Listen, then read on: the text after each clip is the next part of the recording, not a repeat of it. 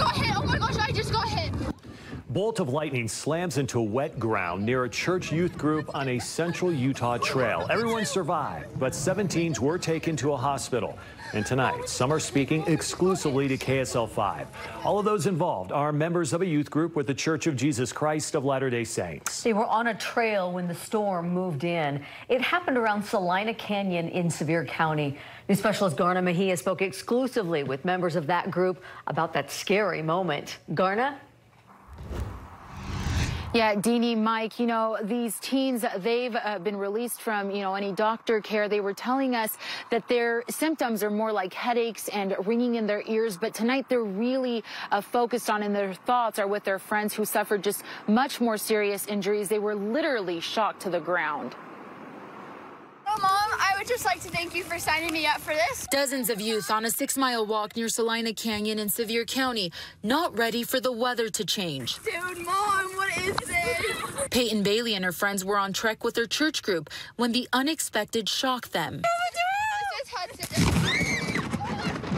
I just got hit. I just got hit. Oh my gosh, I just got hit. When it happened, I saw the light, and then it just felt like a baseball or something hit the top of my head.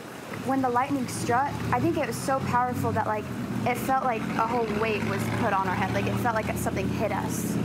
But we were wearing hats, and we think the metal on our hats attracted it.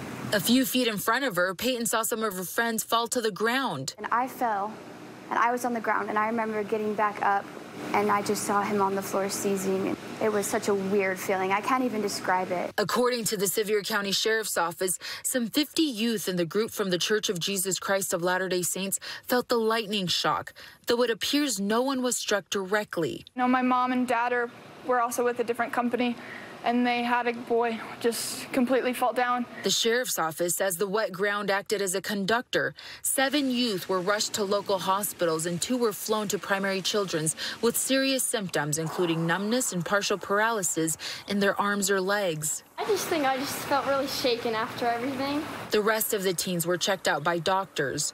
Tonight, their prayers are with their friends. We know it's still in the scary moments where the kids were still making sure they're okay, but we really saw God's hand.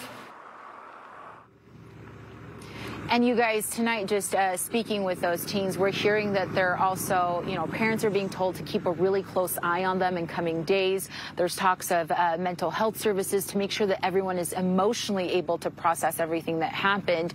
And the girls were also saying that they were grateful for all the parents, the church leaders, first responders that just got them out of there, got them to safety. They said that ambulances and that emergency care was there within minutes. I'll send it back to you. That they all survived was really a blessing. Garna, thank you. KSL was the first to tell you about the lightning strike through a push alert on our KSL Plus app. Be sure to download the app and be first to know when news breaks in your neighborhood.